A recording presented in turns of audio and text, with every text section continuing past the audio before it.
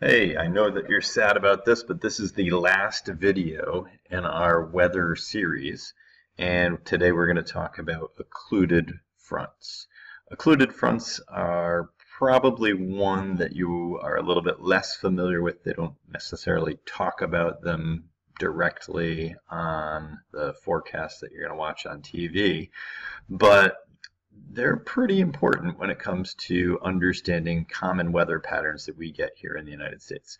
So we're going to dive in, kind of apply some of the things that we know, and get to better understand what they're all about. So let's consider this situation. A continental polar air mass forming in Canada, meeting up with a maritime tropical air mass from the Gulf of Mexico. So we know the characteristics of each of these air masses and that they definitely will have very different densities. Continental polar, cold, dry air, high density, whereas maritime tropical is going to be humid and warm, very low density.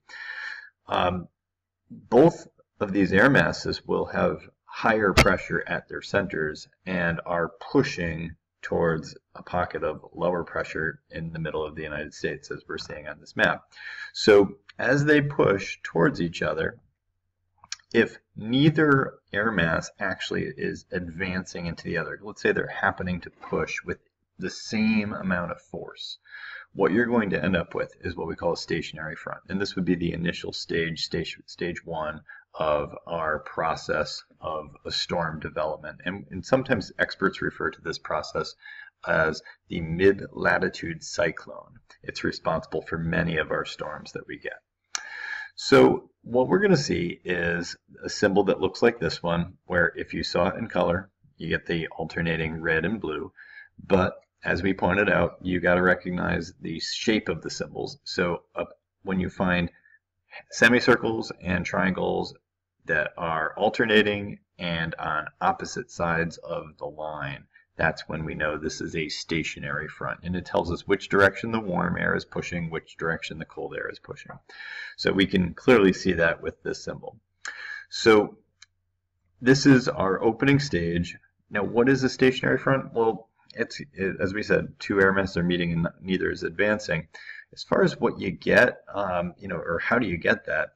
It's often, that there's not necessarily that big of a pressure difference or a temperature difference. Now, the case that I just brought up, we did say that we would expect a big temperature or pressure difference, but sometimes when you see stationary fronts, it's because they don't have a very big one. In some cases, it's just that they're pushing with about the same amount of force. What often happens with the situation that I presented is the stationary front doesn't last for all that long. It's an initial stage, and after a little bit, it's going to change, and we're going to show you exactly why. As far as what do you get for weather, you might get clouds. I mean, it's very common that you would get clouds because, after all, when the warm air is bumping into that colder air, the warm air is less dense. It's going to get shoved up, and if you shove up warm air, you often will get adiabatic cooling, condensation, cloud formation. So we're seeing some evidence of clouds in this picture. It is possible that you could get a stationary front with no clouds, but it's also possible that you could get it with steady precipitation. So it really does range. There's not a universal, when you have a stationary front, you're going to get this. So back to our map and our stationary front, what we're going to see is as the two air masses are pushing towards each other, we are going to see that the winds are going to be deflected by Coriolis effect. And so here comes the deflection. As we're pushing that air mass in, remember the deflection is right, but because these two air masses are pushing in opposite directions, right ends up seeming to go in different directions. So look at the net effect of this. The maritime tropical air mass is pushing more to the eastern side, whereas the continental polar is pushing more to the western side. The end result is that we're going to change this from a stationary front into, because we developed the center of low pressure, because as the air is pushing in, it's kind of being swirled to the side, and you can see that we would end up with counterclockwise flow around the center of low pressure, just like that. and we end up developing these two different fronts. We get a cold front off to the west and a warm front to the east. And so this is stage 2, the frontal wave. And so here we have these two different fronts with a center of low pressure. And what we're going to see is that over time this is going to continue to change. Now we get to stage 3, and you notice that the shape looks different. The warm front doesn't really seem like it's moved all that much, yet the cold front has moved significantly. Now recall the reasons why this would happen. Cold air being more dense is going to more effectively push through the warm air, and therefore as a result the frontal boundary moves faster. So look at these pictures, and this kind of shows us what we would expect in each location. The off to the west, find the cold front, we would expect perhaps some heavy rain, perhaps a thunderstorm or so along that boundary, whereas we would get the steady precipitation associated with the warm front over in that region. So we have two different fronts that have developed out of the initial stationary front that we had. But as you can imagine, this doesn't last forever either.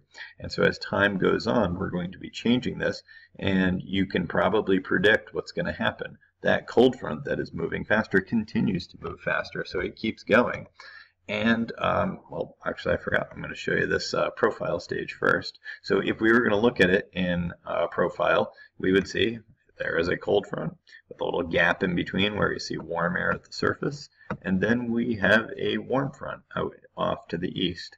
So we can tell that the cold front and the warm front are both moving in the same direction. However, we know that the cold front is moving faster, and so it is going to catch up, and when it does, we call that an occlusion.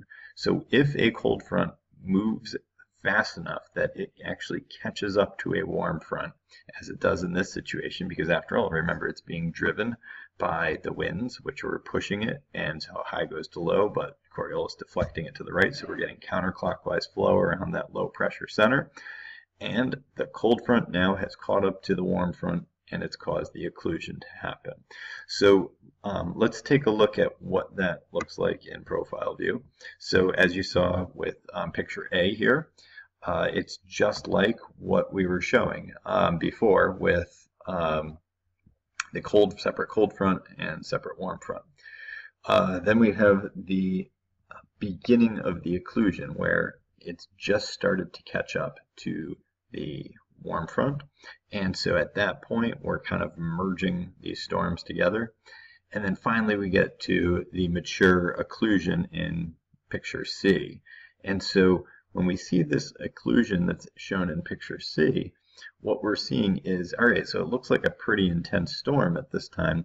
However, we would say that this is a storm that's in its really headed towards its dying stage, because once you get a full occlusion like this, notice how the ground has no more warm air. All of the warm air has been lifted off the ground.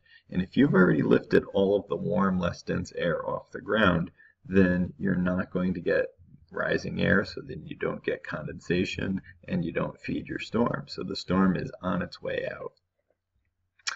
So here is the recap of everything we just saw.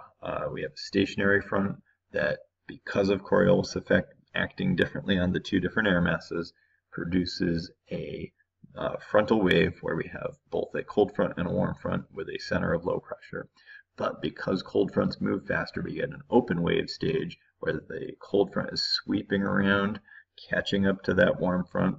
As it actually does begin to catch up, we call that our initial occlusion stage, and then we get the advanced occlusion or mature occlusion stage. And then finally it dissipates, as they call it, a cutoff cyclone here. It's often referred to as the dissipated stage, where it basically is just a little pocket of low pressure and a stationary front. But basically at this point the storm has died out, and it's just slight differences in pressure that remain at this point. So what I want you to kind of reflect on is, okay, so do I understand what a mid-latitude cyclone is? How does it involve both stationary fronts and occluded fronts?